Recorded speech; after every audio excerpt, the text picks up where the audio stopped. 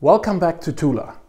Today we are discussing and introducing another main construct in institutional theory, the institutional logics. In part 1, we learned that firms become the same over time. But when all firms become the same, why do we have still different organizational responses? Using our example from part 1, if all firms issue now sustainability reports, why are these reports different? This is what isomorphism cannot explain.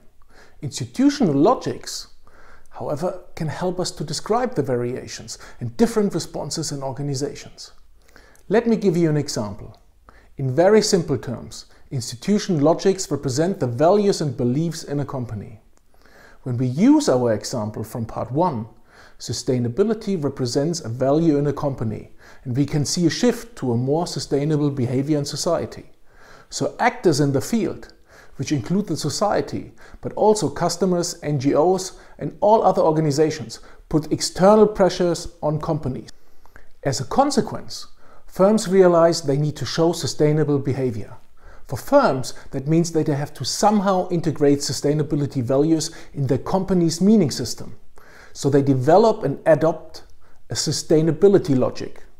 So in this particular company, sustainability is now part of the organization. However, firms have to deal also with other logics. For instance, all companies are driven by the logic of the market. A market logic represents a profit maximization approach and is considered a core logic, simply because the main goal of every business is to make money. But when you look inside a company, you will realize that profit maximization and expenses for sustainability measures, that's not really compatible.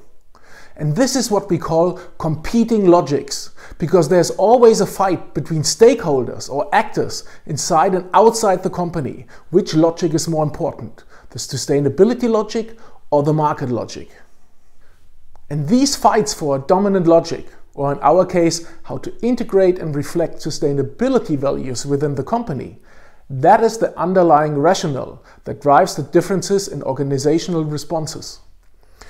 Because it depends on how powerful the various stakeholders are. And these powers are different in every company. While in one company, for example, management is very proactive to implement sustainability practices, another company might be restrictive and only does the minimum.